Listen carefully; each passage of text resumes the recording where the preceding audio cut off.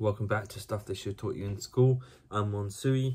I do these videos because something weird happened in school. I couldn't quite get around my head around it, and just this mentality is fucked.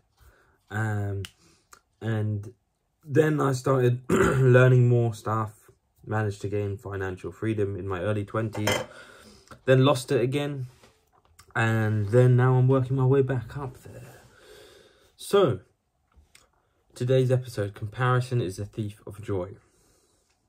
And this is the reality. Comparison removes joy. If you compare yourself to other people, maybe you won't have joy. So what does this actually mean? What does it mean? Well, everyone has a personal journey. Everyone's path in life is different. Everyone has been dealt a different set of cards to start with. And comparing yourself to others can often lead to feelings of inadequacy or discontent, unhappiness, this kind of thing. But I always look at it, you always sit in the middle, right? There are people there that have done more and they're younger. There are people that have done less and they're older.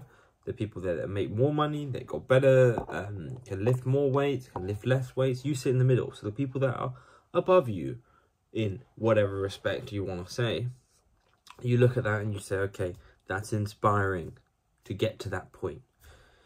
And then there's people that are below, to whatever comparison you want to use.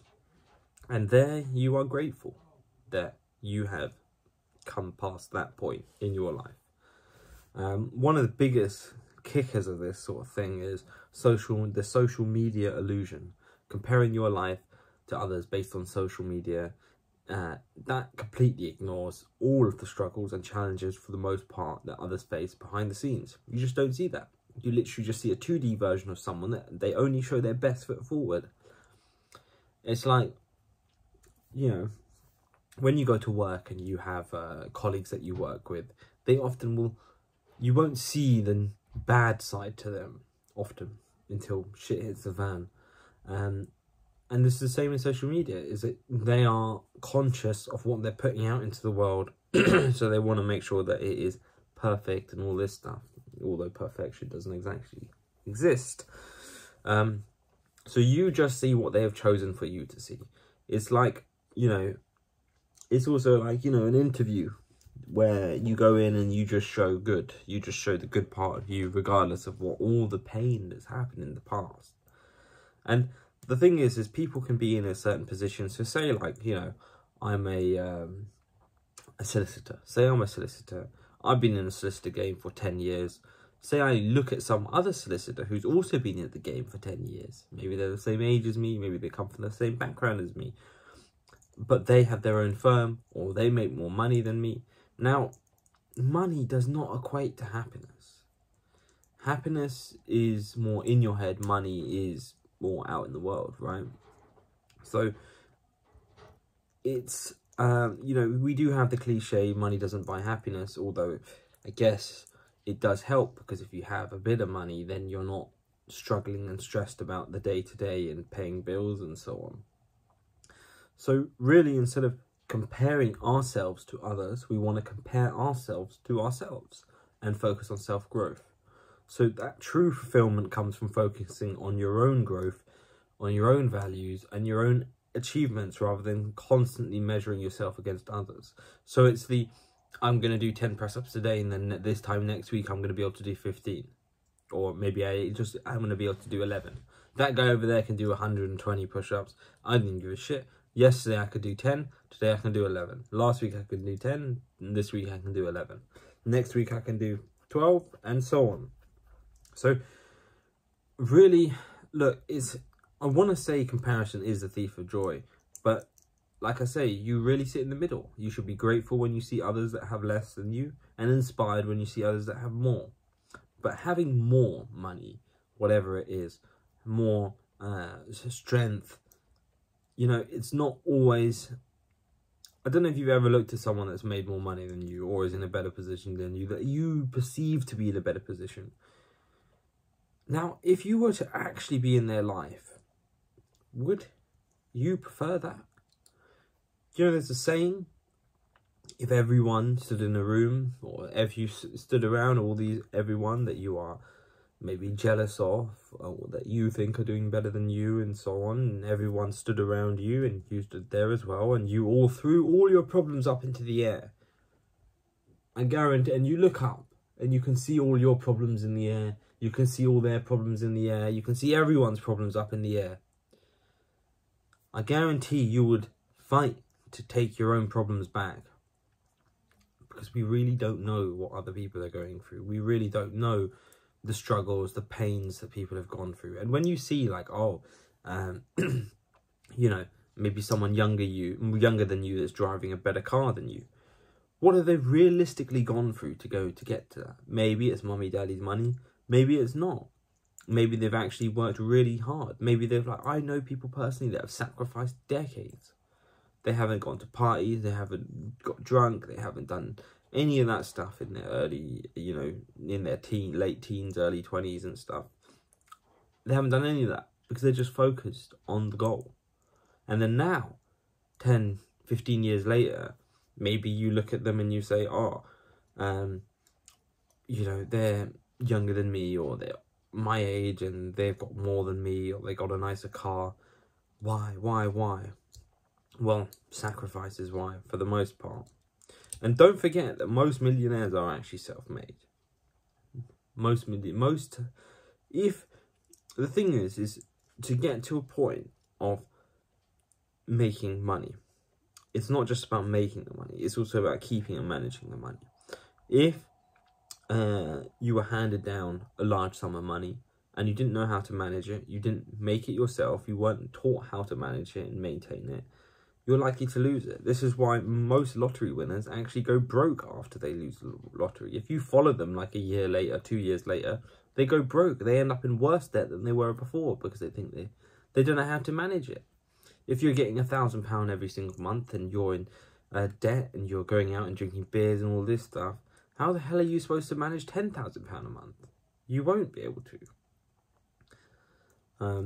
So let's go through a couple of examples here.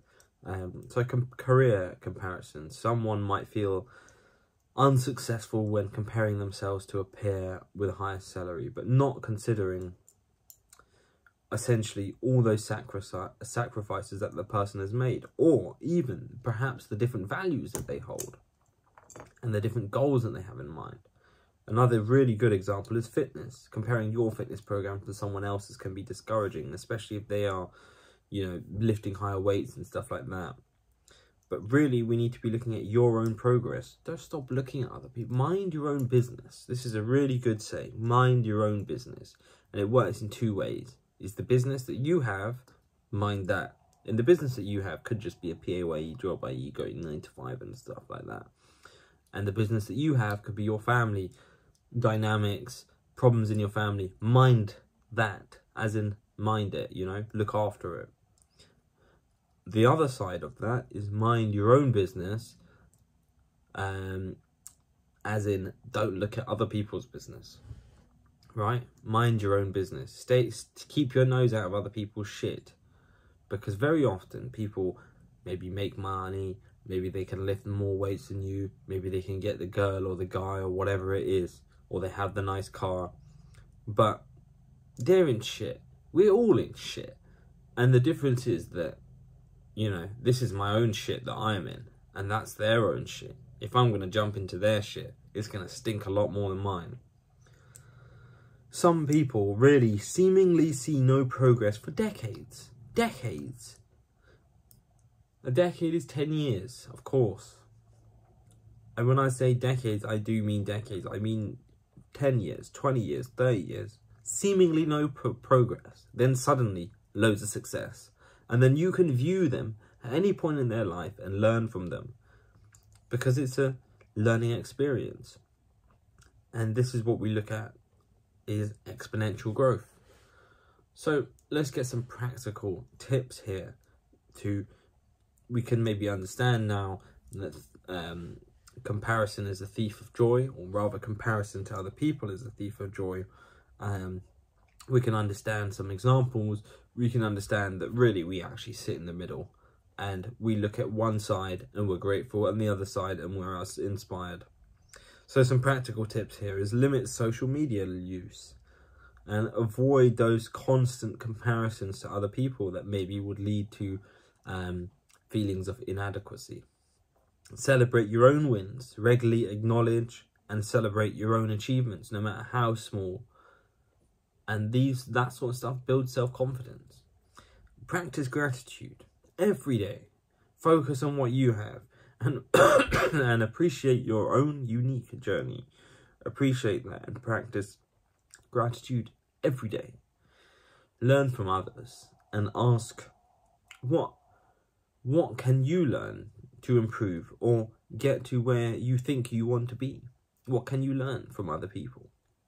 Now, often we get to a position and, you know, that we've wanted to get to. I've had this for years, even decades. We got into that position. What happens? Fuck all. Seriously, fuck all. You feel worse once you achieve that than working towards it. And this comes back to the definition I like of success, which actually so happens to be the same definition that I like of happiness. And the definition of both of these words, success and happiness, is a progressive realization towards a worthy ideal. So we want to ask those questions from others. Ask those questions when we're looking at other people. What can I learn from this? What can I learn from this? Not, oh, he has that car, must be a drug dealer and all this bullshit. Or they must have done something illegal to get that much money. Accept the fact that we really are dealt different hands, like hands of cards. And, you know, we have these different, get dealt these different hands at birth. And there's nothing we can do but make best use out of our hand. And provide a better hand to your family, your future family, and your kids. There's no point jumping up and down and you know, getting pissed off that your hands are not as good as someone else's. Because, like I say, their hands are covered in shit, and your hands are covered in shit anyway.